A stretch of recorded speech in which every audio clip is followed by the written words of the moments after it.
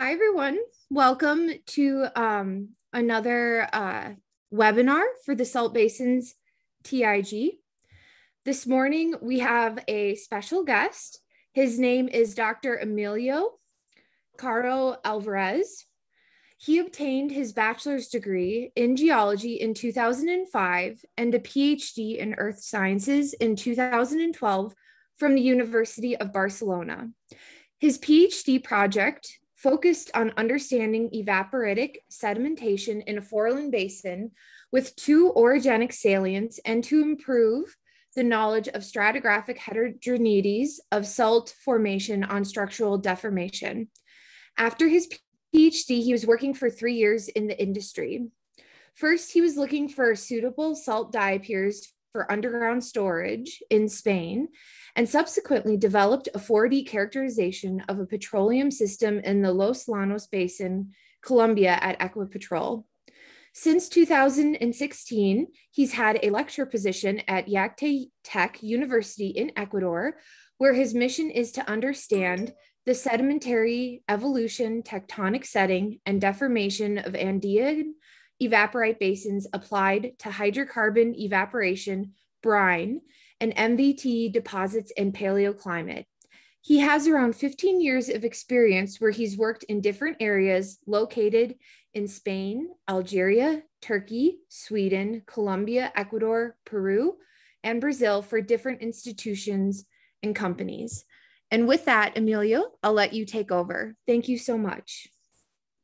Okay, well, first of all, thank you for your invitation to do this talk in this nice group, Salt Basins. So I want to share part of the results after 3 years of hard work in Peru, in different salt deposits, okay? This work is not only mine, it's also thanks to different persons, colleagues, and friends. One of them is Roberto Barragan from Ecuador, with a high experience working in salt basins, such as in the Gabon and Brazil offshore, Gulf of Mexico, and also in Peru. Also, Cristian Hurtado, working currently at the University of San Marcos in Lima, in Peru. Isabel Calderón, a researcher in Peru Petro. My colleagues in Yachay Tech, Germán Martín and Daniel Vázquez, and Elizabeth, with a high experience in carbonates, deposits, and also orogenic fronts. And also our students, Fanny, Ariana, and Lucho. Thanks for all your help, okay? So this is part of you, and they obtained his recent graduation, okay? So the work that I want to show you now is the multidisciplinary approach for understanding the Andean Amazonian salt deposits between late Permian and Middle Jurassic. So this is the outline of my presentation. I will start with the introduction.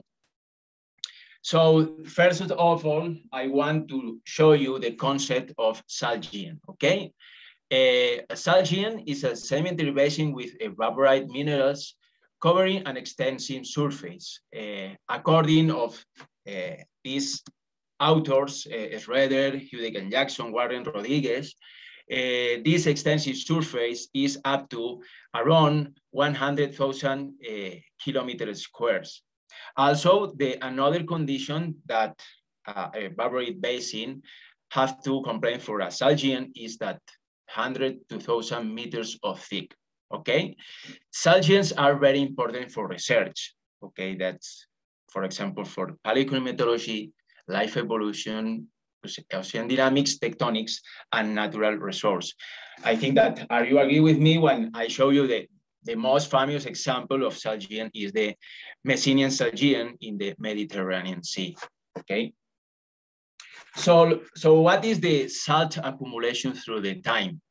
If we focus in this lapsed time, Permian to Cretaceous, this time was the most relevant time in volume and mass for salt giants deposition, okay? So we have a lot of examples. One of the main example is the Textine, and also Permian Basin in Europe and USA.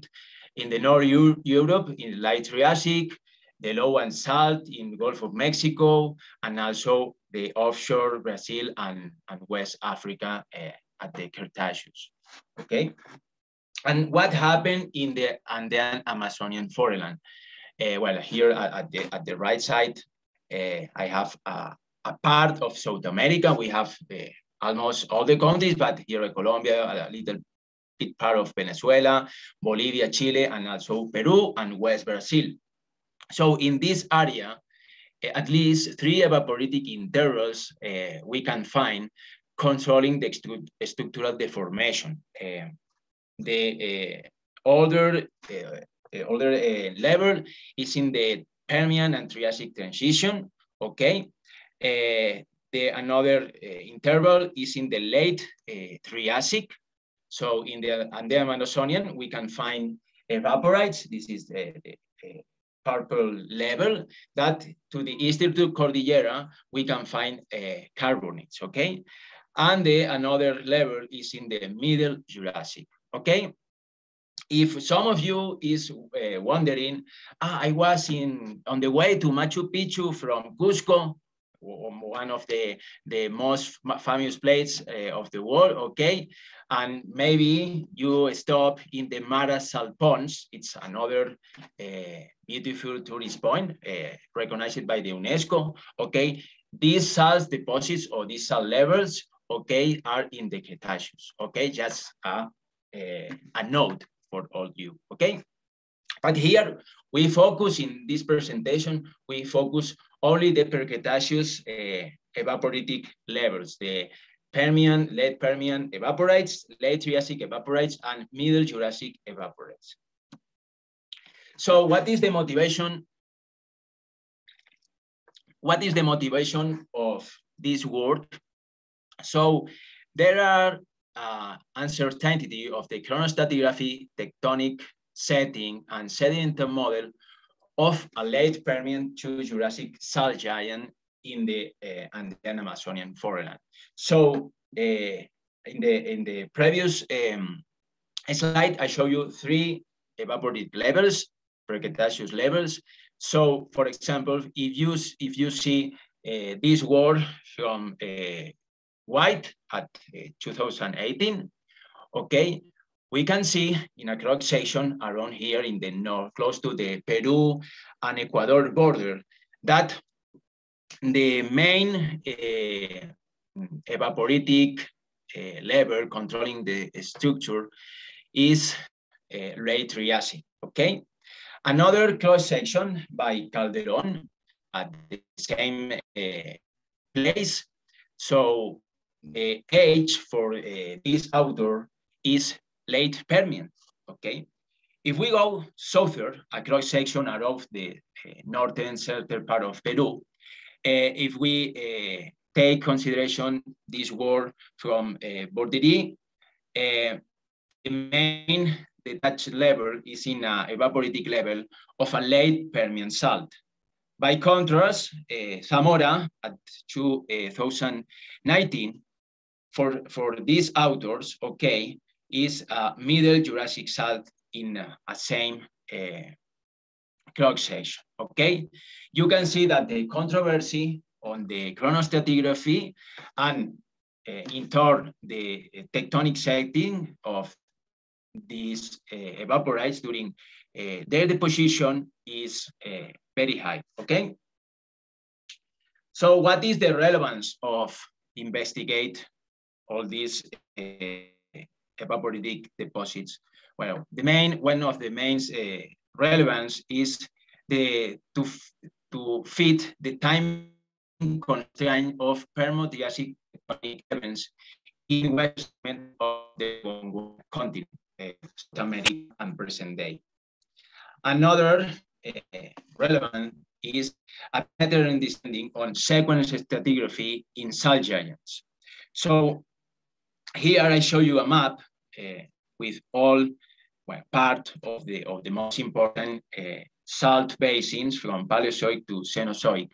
Okay, part of them are salt giants. Okay, but we find works or in the literature on sedimentary evolution, we find few works, few studies.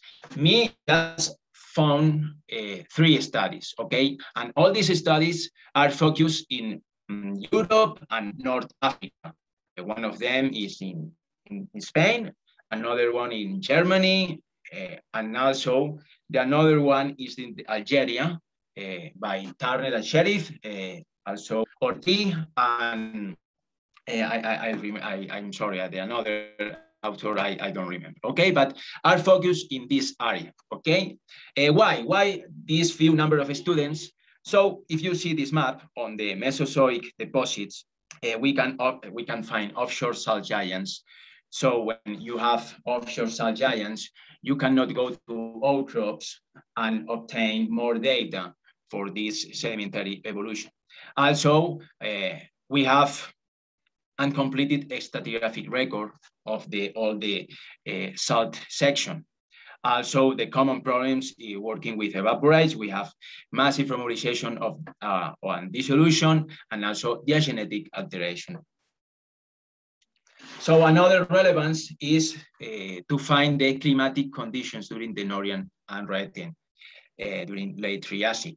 So if you study the European sections in the late Triassic, so we can find a humid episode ending the Norian age. But these studies are only focused in Europe, East Greenland, and North Africa. So a question that we can do is, this humid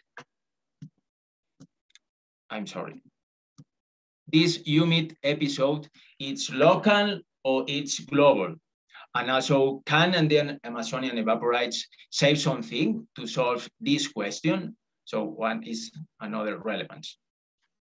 So finally, the last relevance is on natural resource in salt giants.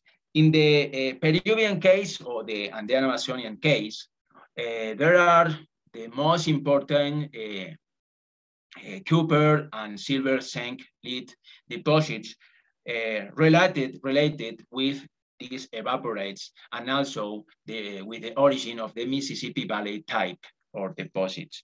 So what is the role of the evaporites on this type of deposits? So I will try to do an answer to this question.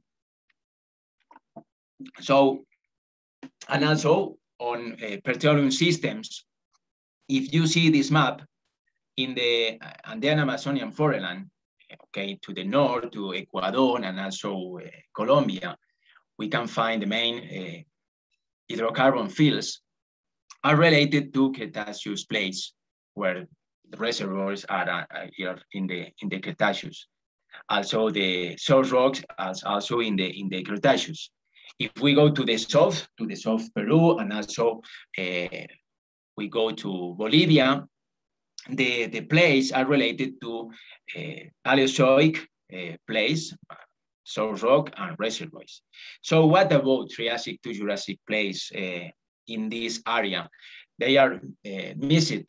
So how does a better understanding of evaporites help to hydrocarbon exploration? So I expect to give you some exploration tips according to our results to decrease the exploration risk on these areas. And also, it's regional areas around the world where evaporites were deposited. So now I will go to the approach of our work. So why do the controversy on the evaporites chronostratigraphy and tectonic setting exist? So in my opinion, in our opinion, so in previous works, regional tectonosequential analysis connecting the different Andean Amazonian basins and the Eastern Cordillera is not considered, okay? Also, there is no lithological integration of case surface sections and subsurface exploration wells with seismic lines. Finally, we don't find chemostratigraphy on the evaporites, okay? So part of the solution of this question we can find in this area. This was our study area to put solution and to analyze and making this approach to find answers on all these questions. So this is the geological map of this area. You can see these pink lines, okay, is the seismic lines. We worked with more, but I'm sorry, here just I show it part of them, okay? And also I want to show you the exploration wells that we take it account, okay? We have these white circles are exploration wells. So on the geological setting of this part, so we have the main frontal thrust, the Chasuta thrust, and it's clearly controlled by the evaporitic distribution, okay? I don't know if you can see these black areas, okay? Here we can see, right, okay? There are salt diapirs or dorms. Here there are another domes, okay? Maybe the colors are not good, or maybe it's really too small for resolution, but this area, the Guayaga Basin, is full of salt diapirs and salt domes, okay? So the main basins of this area are the Acre Basin in Brazil, Marañón, the same basin but in Peru, and also the Subandean zone is the Guayaga Basin and Ucayali, and then the Eastern Cordillera. This is the main structural domains of this area, okay? So, and we can find in this area rocks from Neogen, Cretaceous in green, and also in blue, Triassic and Jurassic, and also in this pink color or purple color, Permian, okay?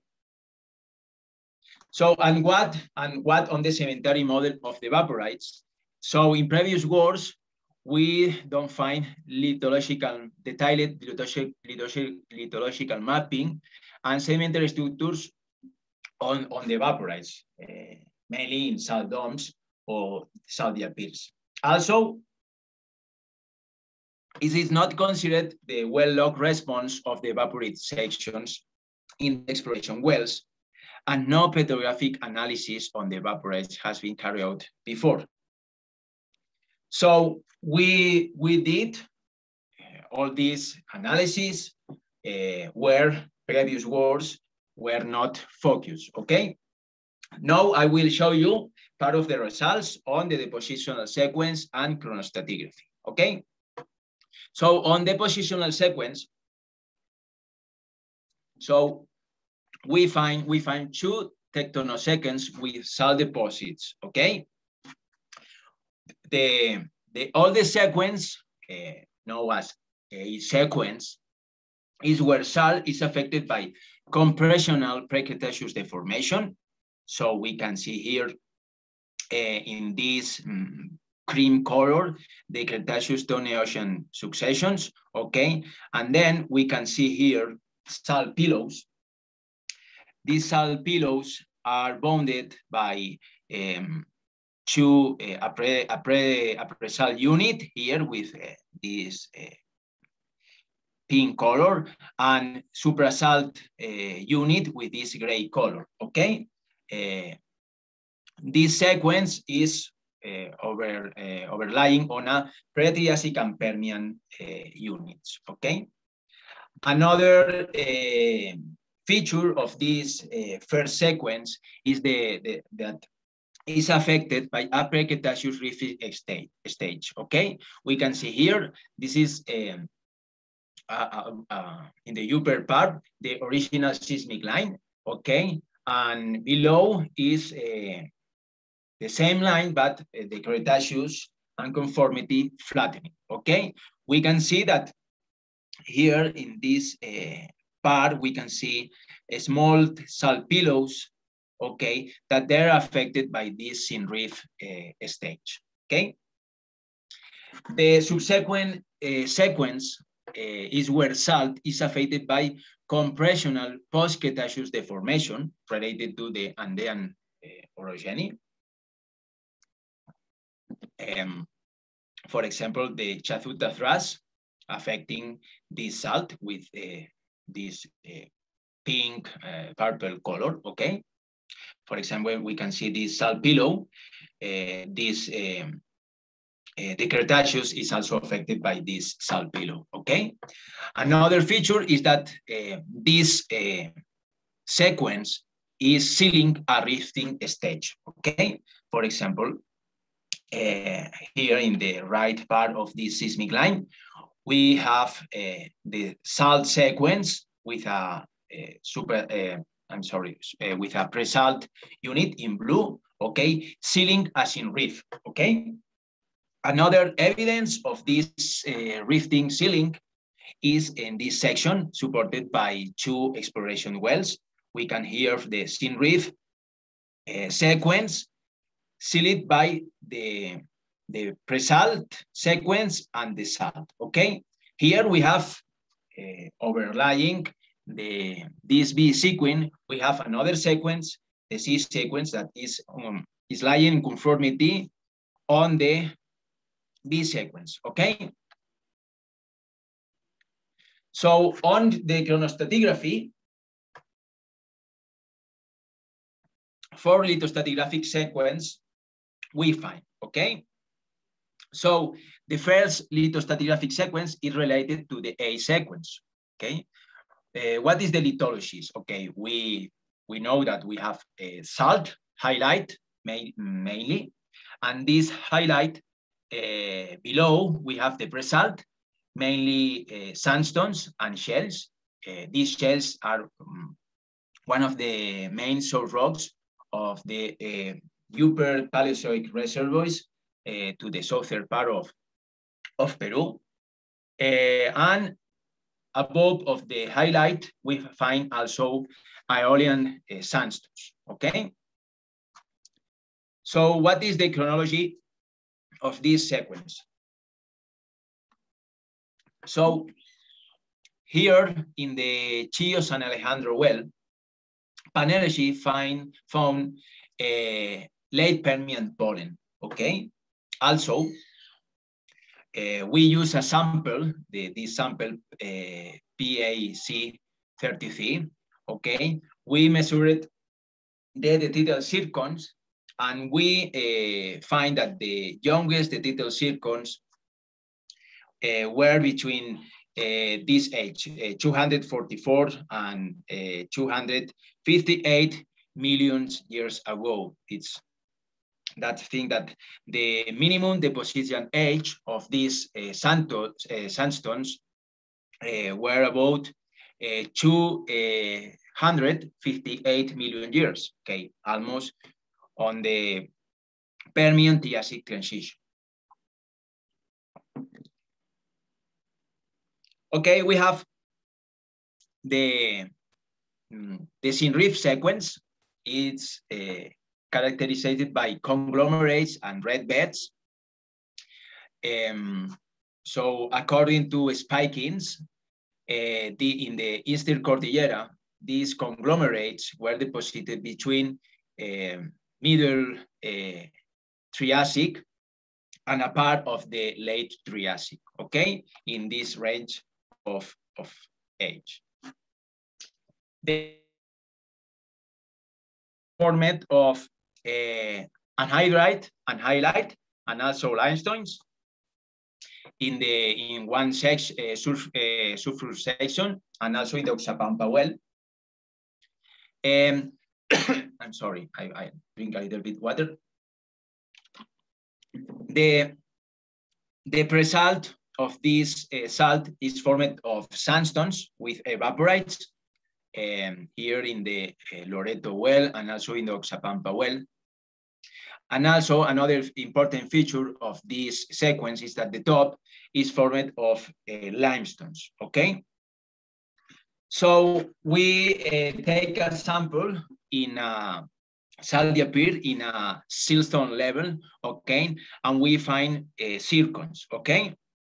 The youngest digital age of these zircons are between late Triassic, 236 and 247. So that means a minimum deposition age of early Triassic, almost middle Triassic, okay?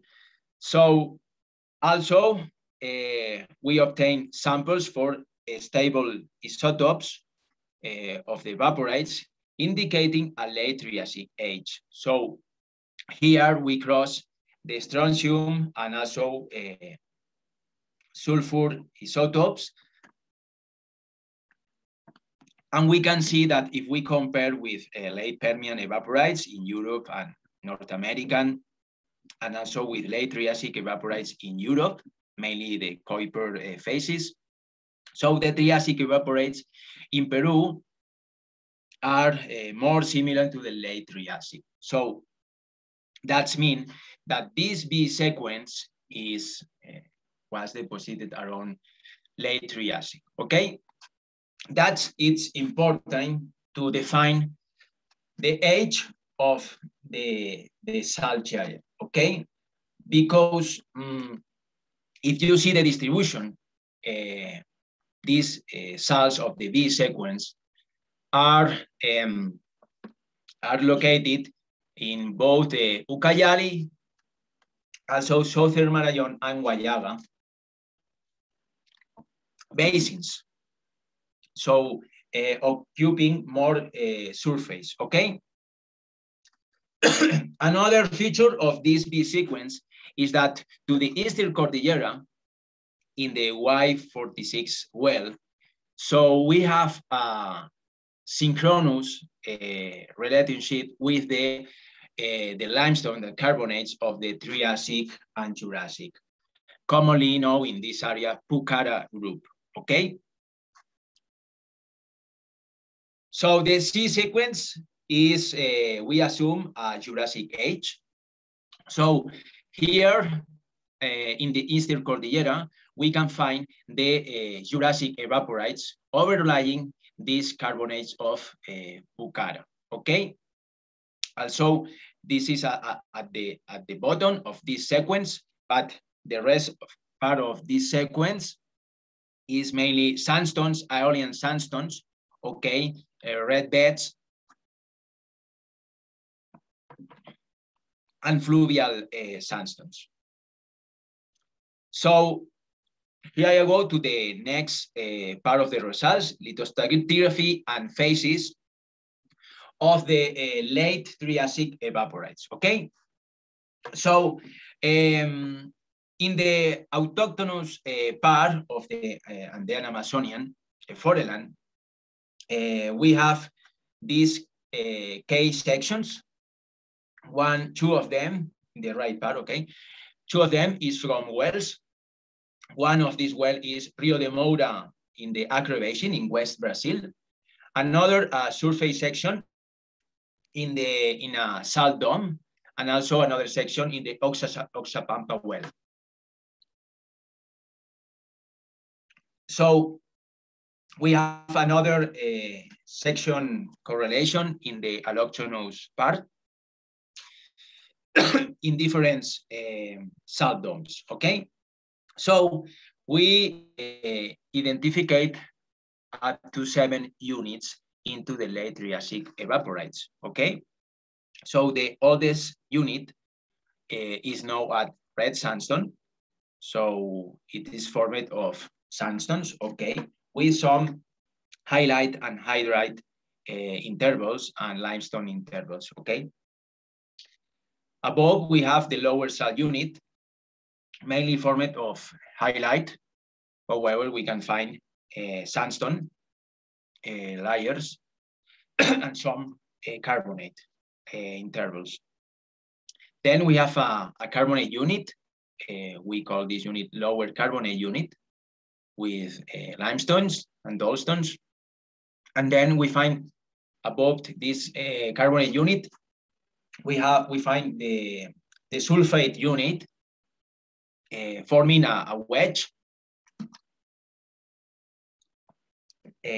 So these kind of wedges are very typical in, for example, in the Berra anhydrite in Thechstein in Europe, okay?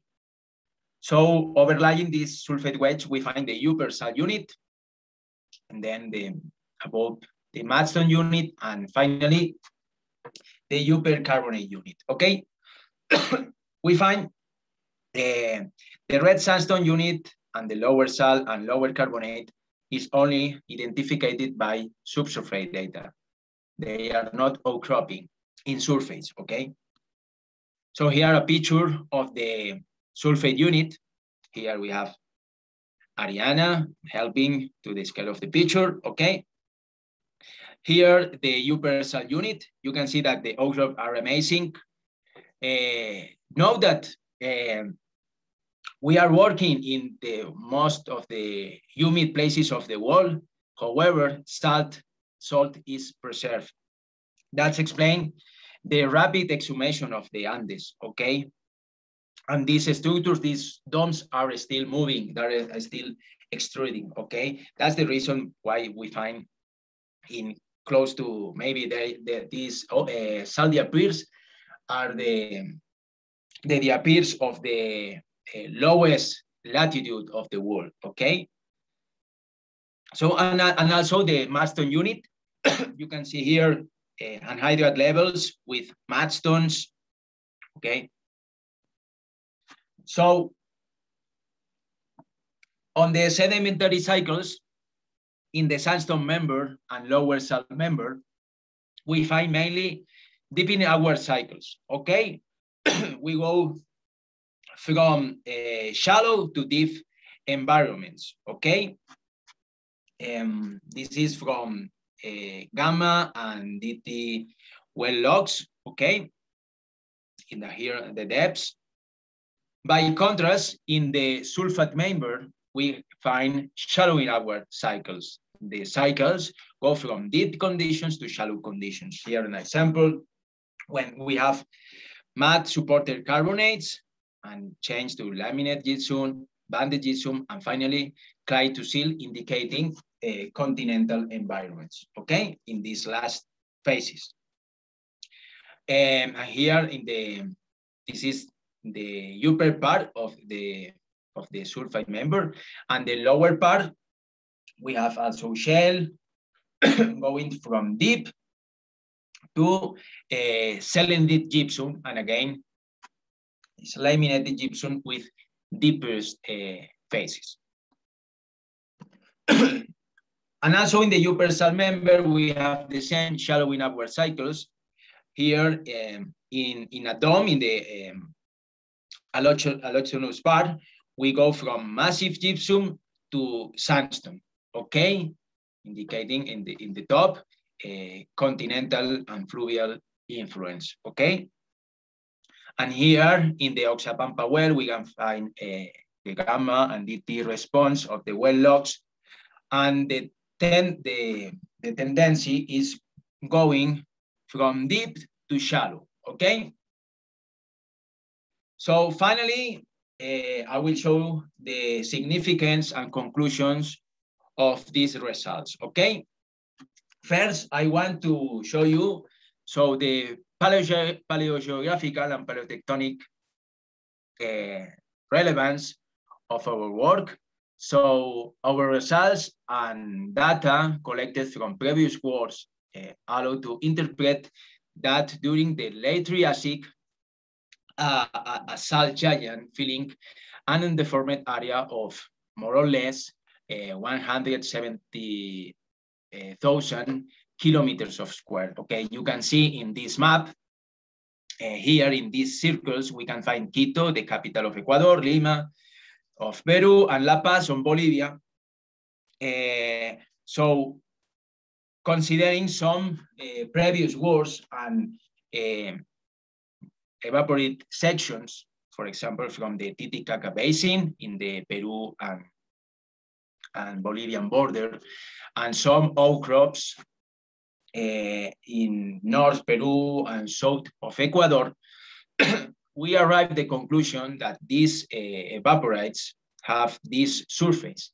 And also, if we take into consideration this cross-section, the evaporites were located to the east of the Andean Amazonian foreland and were synchronous to carbonatic deposition to the west, okay? You can see this cross-section where a structural height is controlling these sedimentary changes, okay? In the west part, carbonates of the Pucara group, okay? And the west part, salt and sulfates that I showed you. And also in the top of this structural height, we find a mix with carbonates and sulfates, okay? This salt giant was controlled by thermal sag from a tectonic point of view, okay? On the sequence stratigraphy in salt giants, so based on our cycles analysis, the evaporated units have a relationship with eustatic oscillations of the oceanic level and associated depositional system tracks using the Hack, the work of Hack et al. Okay, so and here we can see that the red sandstones, the lower salt and lower carbonate is controlled by a low stand, transgressive and high stand system track, okay? By contrast, the sulfate and upper salt units are controlled by falling stage and low stage, okay? So these interpretations are very, very important to go to this question. Can salt giants be only forming in low stand system tracks? So almost all the works consider that salt giants are deposited in low stand. However, in the Thechstein in Europe, there is a controversy on this question because these evaporates are controlled also by high stand and transgressive system track, okay? I think that our results can help to this controversy on related to this question, okay? So also, we interpret the climatic conditions related to these evaporates.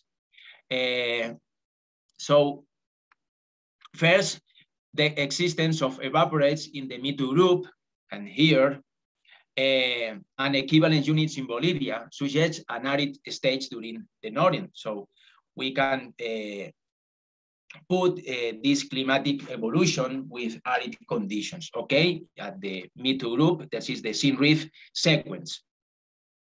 But the redstone unit, we attribute to a humid episode and part of the Triassic evaporates to arid to semi-arid conditions. So here, about to the ending of the Northern age, we have a humid episode that is changed suddenly to arid conditions, okay, related to the evaporates.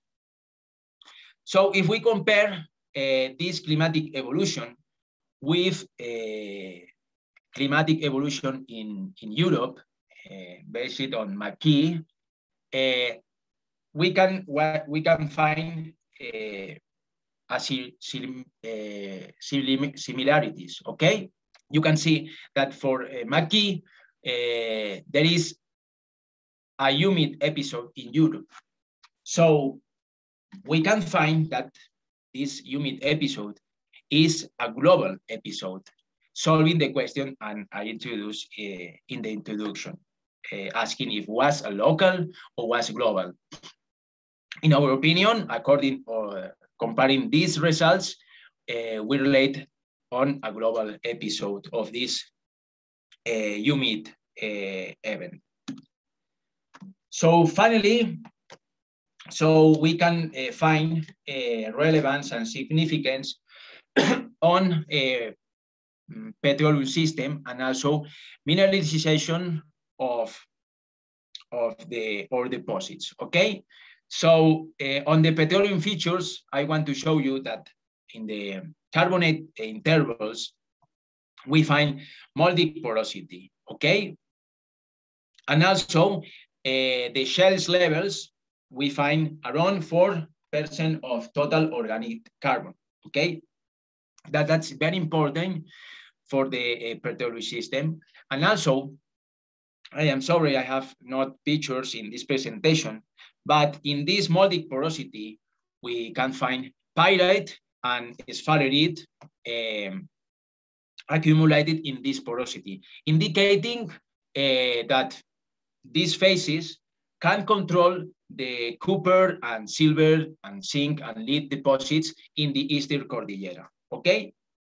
So if we apply this conceptual model, we can see here in the right part a sketch of Warren, where indicate that dolomitization area and also moldic porosity area. So as we compare with the Andean Amazonian sketch, we can interpret that this structural height is can have a high potential also for ore deposits and also petroleum reservoirs. Okay.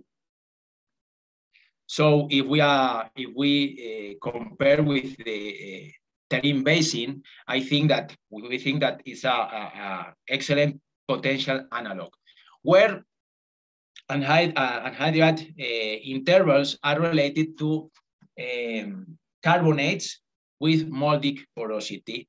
This basin, there are several economic hydrocarbon fields. So thanks a lot for your attention. It was a pleasure to share our results with all you. So if you have some questions, comments, you can say if it's the presentation was bad, if good, celebrations, everything is welcome. Thank you.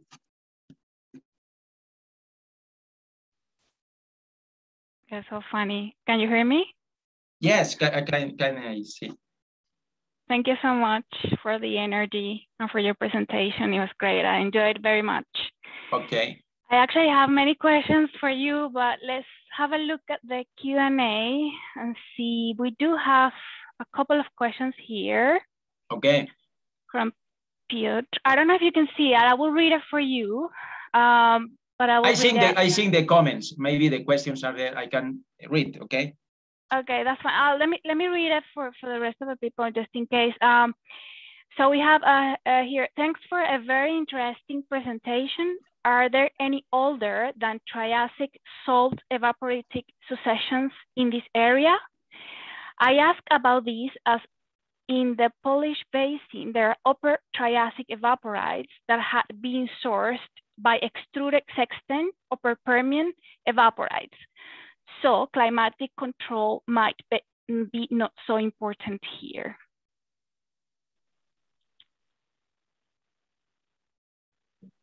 Emilio? I am sorry. Can you listen me? So yes, I'm listening. Can you see the question? Do you want me to repeat it? Can you repeat the question? Yeah, I'm sorry, that's... Piotr is asking if there are any older than Triassic salt evaporated successions in a basin? In this area, okay, between the late Permian and late Triassic evaporates in Peru and also in West Brazil, it is documented sulfate intervals in the middle Triassic in the Sin Reef sequence, also in Bolivia, not only in Peru. I have no clear idea what is the origin of these evaporates. In my opinion, are lacustrine evaporates, okay? Are not marine. But I'm not sure because we need to take samples and go to the lab for a chemostratigraphy results, okay? We have another question from Mark Rowan. Emily, Emilio, what I saw was salt core faults and salt in the hanging walls of thrusts. Do you have any passive diapirs that penetrate the younger strata? Yes, I want to show you again the presentation in the geological map. Let me check. Let me find.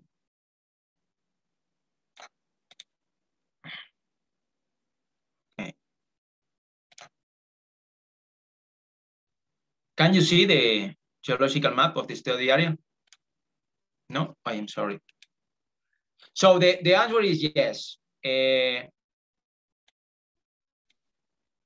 No, we cannot. So there are some in the autochthonous area, we find anticline cores. Okay, these structures are not penetrating the Andean series, the Cretaceous to Neocean series. But if we go to Allogenous area, we find diapirs. They are real diapirs that are penetrating the Cretaceous. Okay, I don't know if you see here. Can you see here these black areas penetrating the Paleocean to Quaternary section? Okay, around here. Can you see?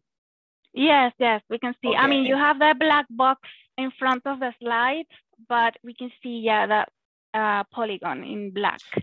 Do you have any section maybe to show us? Here in the presentation, no.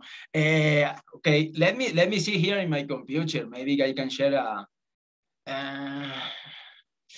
Yeah, maybe Marcus. No, I have it in the. It's okay, no worries. You can okay. You can share it later. Maybe just share it. Okay. With Mark.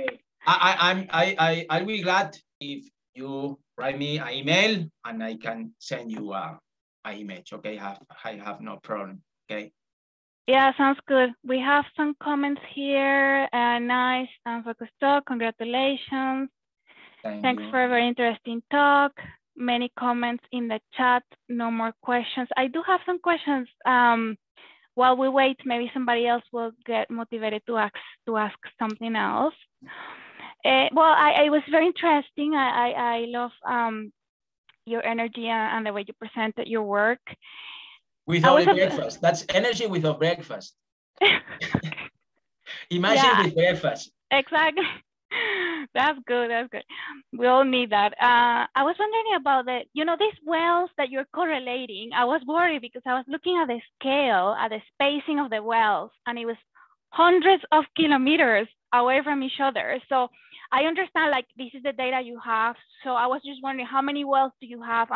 What are the implications of having this spacing between wells and then assuming you can correlate, and then getting this, information from what the data you have. Yeah, thank you, Clara, for your comment. And this is a very important question.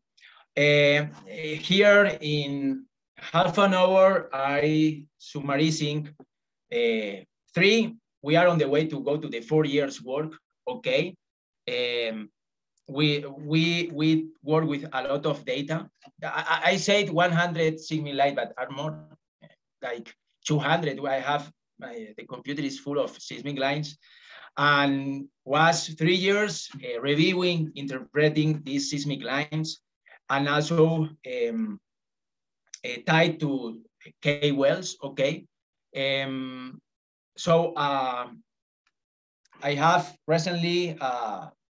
Publication of us was accepted. It's online. So we are on the way to another publication, okay, where these details, this sum of a small scale are displayed, okay?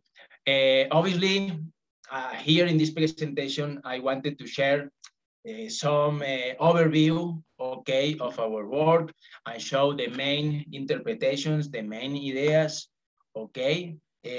But yes, maybe the presentation is too much big picture, okay?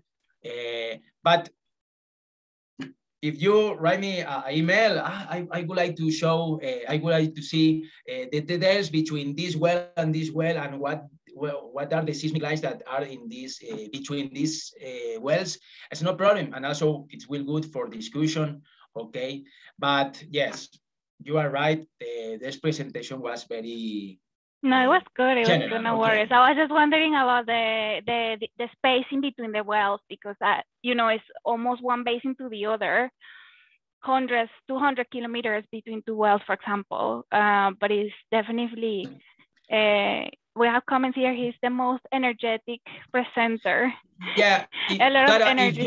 if you see the previous words, okay, you see, okay, a detailed words in the Ucayali Basin, in the Uhuallaga Basin, in the Santiago Basin, and at the beginning in the introduction, I said, okay, one of the main problems generating this controversy of the chronostratigraphy was that no words in the literature connecting all these basins. So this idea needs to do high distance correlations, crossing countries. That's only. I understand. Yeah, that's okay. Fine. Thank you. It's good work, Emilio. Yes, it's really good. Do we have more questions? No, just a nice comment here. He's the most energetic and the most positive presenter so far. Definitely, you made us happy today. Emilio, I have another question since we don't have more here. Do you estimate how thick this salt, you know, because when we talk about salt giants, we don't only think about, you know, how laterally extensive they are, but how thick they are.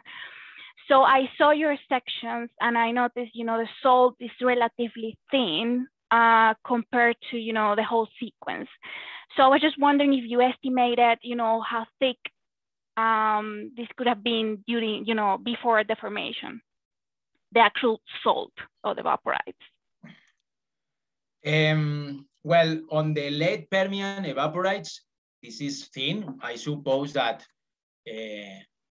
the original thickness was around 200 up to 200 meters, okay? The main import, the salt giant, the late Triassic salt giant, 5 to 6, 700, the thickest part. But, okay, the late Permian evaporites, I think that is concentration in only 1 million years deposition, also 500,000 deposition. The late Triassic salt giant is accumulated in 4 millions, okay?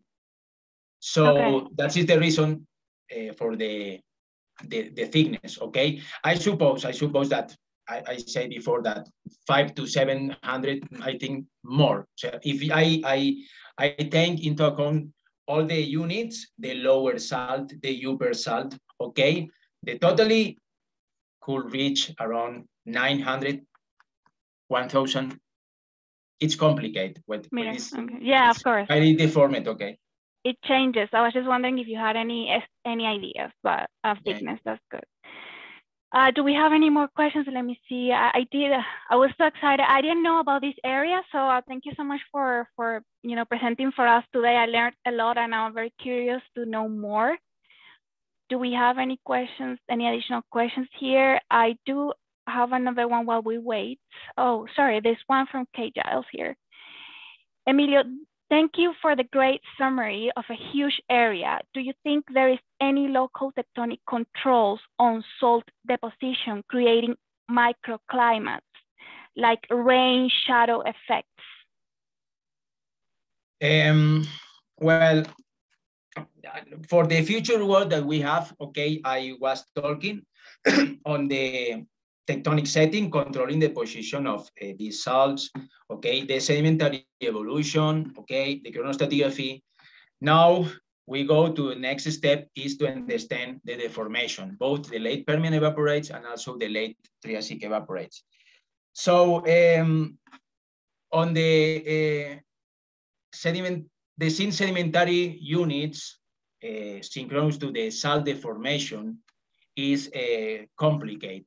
Okay, we are in the jungle. We have not outcrops. We have not synchronous sedimentary good outcrops on depositional units. Okay, we have some K-seismic lines that we can see synchronous deposition related to the salt deformation. But at this stage, I have no idea on these shadow conditions to generate micro climates. Okay. It's an interesting question because we are working in one of the most places with biodiversity of the world. Okay. That is the gate of the Amazon basin, and could be interesting to focus on these questions. Yes. We do have a question here. Thank you, Rachel, for letting me know. From Mar Monagas. Thanks for your talk, Emilio. Nice to see a bit of geochemistry again. Can you say a bit more about sampling strategy?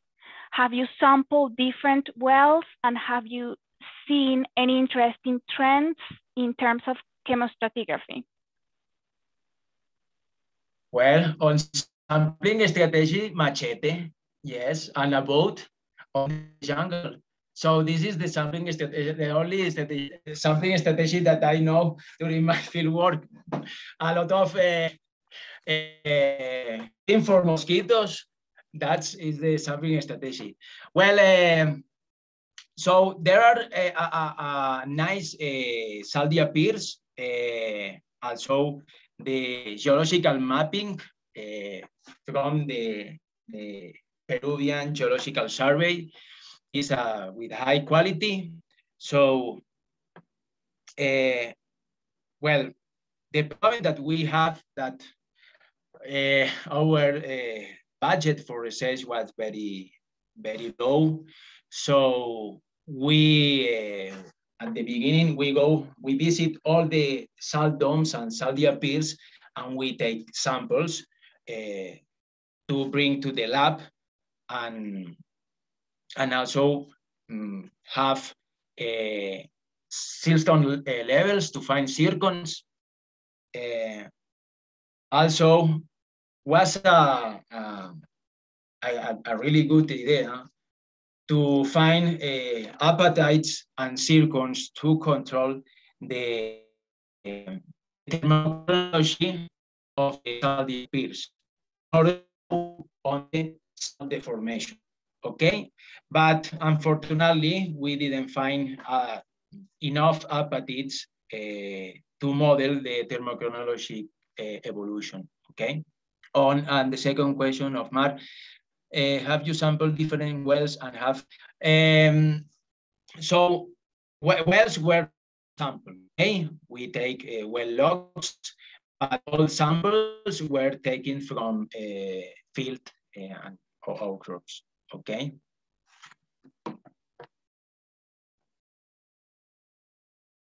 More questions? Thank you. Thanks for the clarification. That was from Moraga.